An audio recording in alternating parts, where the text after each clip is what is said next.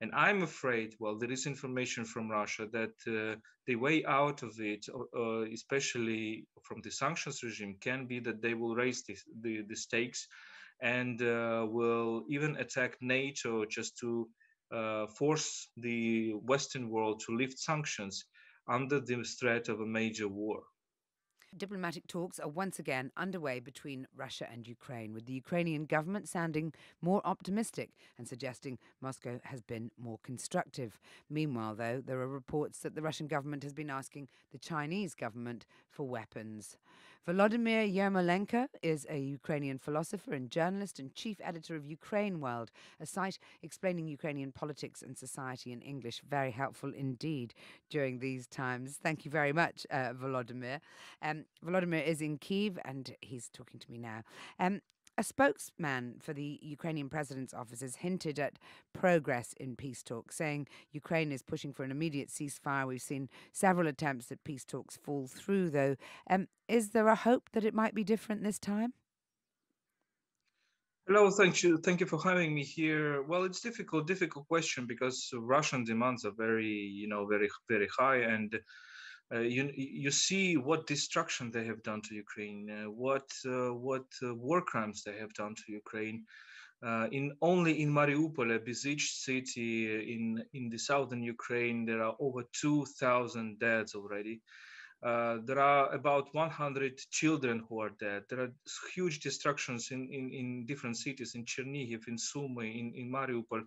So what are the conditions for these peace talks? Ukraine, of course, says that Russian troops should withdraw fully, but we know Russians. I mean, they have always broken their agreements. Will they withdraw all the troops now? Of course, they're in a very difficult situation, actually, and therefore probably they try to be constructive. But I'm a bit skeptical about these talks, frankly. Indeed, but I wonder. I mean, there was a report. I don't know if you heard it just then in the news about President Putin saying that he'd said from the beginning to refrain from attacking civilian areas. Obviously, we know that's not true or necessarily true, but it does suggest that or does it suggest that he's getting a little bit worried about the perception of what's happened during this war?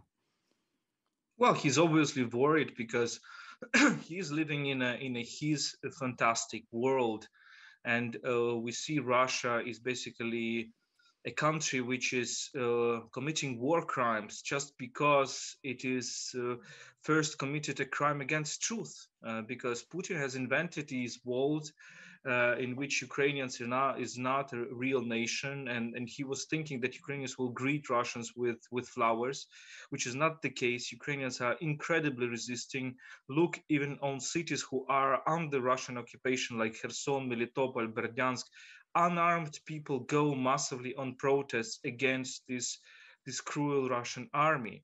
And when Putin is saying that he is not bombing civilians, look at Kharkiv, for example, where dozens of buildings have been destroyed by airstrikes of missiles. Look at Chernihiv right now. Look at Sumy. Look at Mariupol, which turned into a huge disaster, and they're really erasing the cities with their airstrikes and missiles. So we have to understand that Russians are always lying. This regime and the millions of people who are supporting it are lying. What's your sense? I mean, I look every day with a knot of dread in my stomach, which is kind of crazy because I'm obviously at a very far remove from what's happening there. But of there's a map that marks in the Times that marks in on the Times website that marks in red the Russian advances, and it seems to get bigger every day. But what's your sense of how the war is going, and is it just incredibly important for Ukrainians to maintain their spirit and their determination that the Russians aren't going to win this war, despite perhaps, the encroachment that seems to be getting larger every day? Look, it's not getting larger every day. So the Russian advances are stalled on many different directions. Putin understands that because he wanted to capture Kiev in 72 hours, and we are now approaching 3 weeks of the war. The only major city they took so far is Kherson, and even in Kherson there are demonstrations of unarmed people, thousands and dozens of thousands of people going on the streets against Putin. He's not taking Sumy, he's not taking Chernihiv, he's not taking Kiev, he can't even encircle it.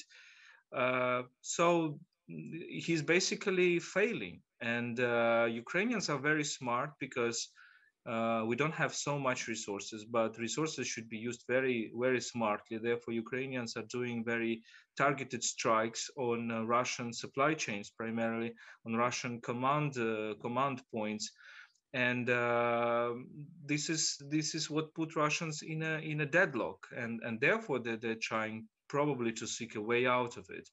And I'm afraid, well, there is information from Russia that the way out of it, especially from the sanctions regime, can be that they will raise the stakes and will even attack NATO just to force the Western world to lift sanctions under the threat of a major war. It's extraordinary that would seem like a solution to their problems to pull NATO into it. Yet there was a Russian airstrike yesterday on a military base in the west of Ukraine, and really not far from the Polish border. Do you really think that inciting NATO would be the next move?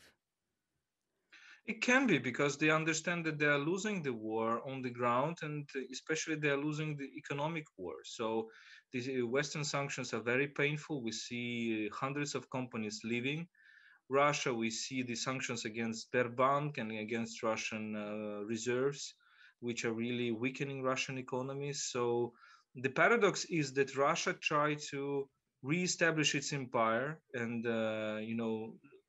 do like a wounded empire, like many other empires did in the 20th century, for example. And therefore, we can compare today's Russia with Hitler's Germany or with Mussolini's Italy. But it will increasingly turn into a colony, into probably Chinese colony, the China who will enter the Russian economy and just buy the assets left by the West. So they will obviously try to save themselves, and one of the possible solutions is that they raise the stakes, and because they need to get rid of these sanctions, otherwise they will not survive. So how they will get rid of these sanctions? The only thing is to attack the enemy, and for them the enemy is NATO and Western world.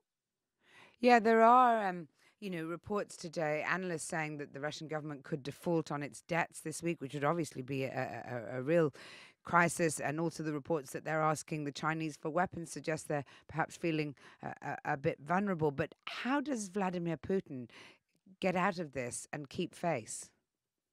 I have no idea actually, and this is the problem because he was thinking that it will be an easy thing. He was thinking that it will be a repeat of occupation of Crimea. It's not appearing this way. Ukrainians are resisting, and what is more important, the spirit of the nation is very high. So people are really, even if he's occupying some of the cities, people are not going to live Accepted. under Putin's accepted. And what they will do, they will need probably several hundreds of thousands of police officers, police soldiers, maybe million to move to Ukraine and to control Ukraine under condition that Ukrainian army is defeated. But Ukrainian army is still very strong. There are so many reserves that it has, and basically it is comparable with Russian occupation army right now. We know from the military logic that you have to have a army which is three times higher, three times bigger when you attack. This is not the case, and Ukrainians are having less losses than the Russians, and are attacking very smartly. So, I mean, what's your sense of what happens next? You refute the idea that the Russians could win. Is it just unimaginable to a Ukrainian? It's unimaginable because, as I said, Ukrainian army has a very good spirit, and supplies of Western weapons were very helpful because right now a soldier with an anti-tank missile is a real threat for a Russian tank, and we see lots of Russian vehicles destroyed, for example. So uh, it's very important to support Ukraine because Ukrainians are also not interested at all in a major war in bringing NATO. into this war in a World War III. Russia should be stopped now, and here, and Ukrainians are capable of doing that. So they need the biggest support possible. One of the scenarios, of course, is that all the sanctions and the military defeat in Ukraine, which is possible, which, for example, Soviet Union has suffered in Afghanistan, and then it led to the collapse of the Soviet Union. This should be the goal. Unfortunately, Ukrainians are paying an incredible price right now for this.